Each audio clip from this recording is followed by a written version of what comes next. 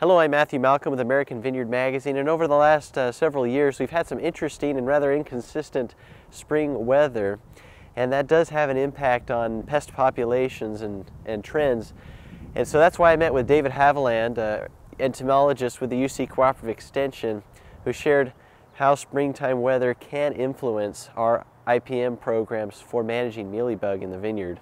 So insect development is driven typically by temperature, and when the temperatures are higher, they're more active, they run around more, but also when temperatures are warmer, they develop more quickly.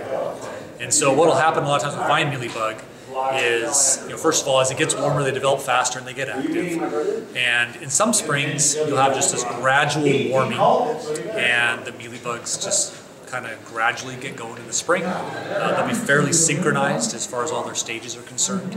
And a lot of times you get products that are most effective against a crawler stage, growth regulators in particular.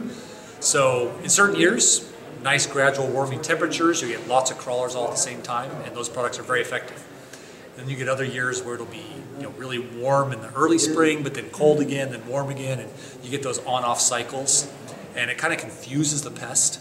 So some of them will think it's spring at one time, some will think it's spring at another time. And what ends up happening is, instead of getting a nice synchronized set of the pest all at the same stage, you end up with all stages present at the same time. And in that case, if you're using a pesticide or some other mechanism to try to kill one stage, it's much less effective.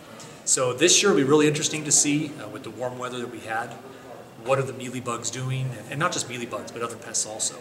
And pest control advisors are encouraged to really get out in the fields, watch, see what's going on, and it might be that it's a great year for certain control methods, but based on what that pest control advisor is going to see, it might be that alternate management programs are needed, just based on this year and catering a management program to what's going on this year.